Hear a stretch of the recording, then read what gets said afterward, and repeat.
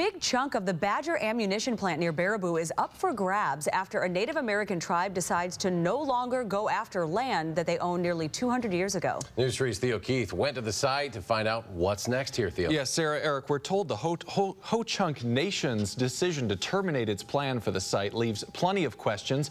1,500 acres once envisioned as a bison farm may now become a recreation area. What is clear is that the Ho-Chunk will not be involved.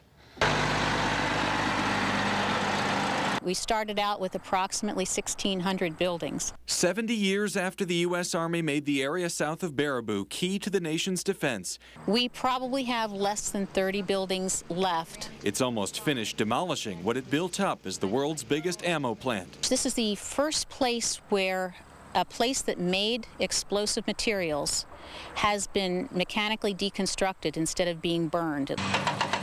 But the Ho-Chunk, last in charge of this land in 1837, won't get any of it back. The Bureau of Indian Affairs says it won't help the tribe acquire the acreage, citing the need for a costly environmental assessment that the Army says it's already doing. We take it very seriously that the Army wants to leave nothing behind that's going to cause future problems that the Army will have to come back and take care of. Tribal leaders call the Bureau's decision highly questionable, saying they were disappointed that they wouldn't get back important ancestral land. The DNR now gets first crack at the 1,500 acres. The DNR said they would take what no one else wanted. So now GSA will need to go back to DNR and say, do you mean that you're still interested in the rest of the property?